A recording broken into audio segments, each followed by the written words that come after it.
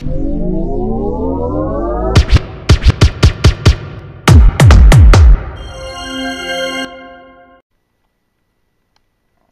all, welcome back to the shop. Today I want to talk about the cooling system that I have on my CNC. Actually, the cooling system is just mounted on that we can call the head stuck, and it's a system that I bought from I think from a cool mist, and it can be used also on my lathe, just there. And I have a concern with this system. Each time I wanted to make a milling operation, I have to plug and unplug the system on my air compressor, and my air compressor is just there.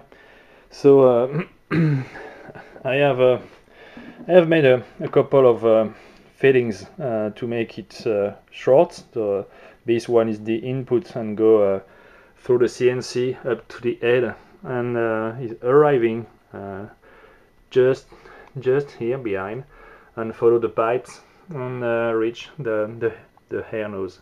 And I have to connect the system also to the air compressor.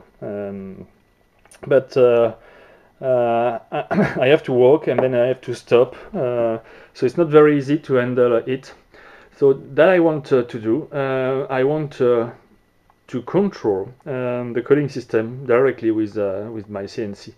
So here it is, the breakout board, and you can see, so it's a picture, it's not the true breakout board. You can see here there is a relay, and I guess I can use this relay to open or to close a valve. So I bought on eBay this kind of valve. It's a 12 volt valve that I will put behind the two connectors from the air compressor and the line that is giving the air to the cooling system that's arriving on the head. And I have to connect the system inside a machine. So the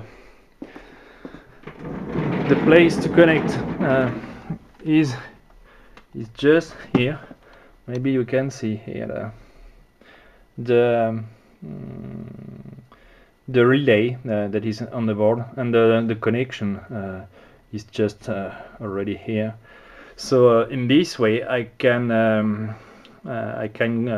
control the valve with the CNC, and more or less I will be able to put an M7 or M8 to make on and off the control of the valve.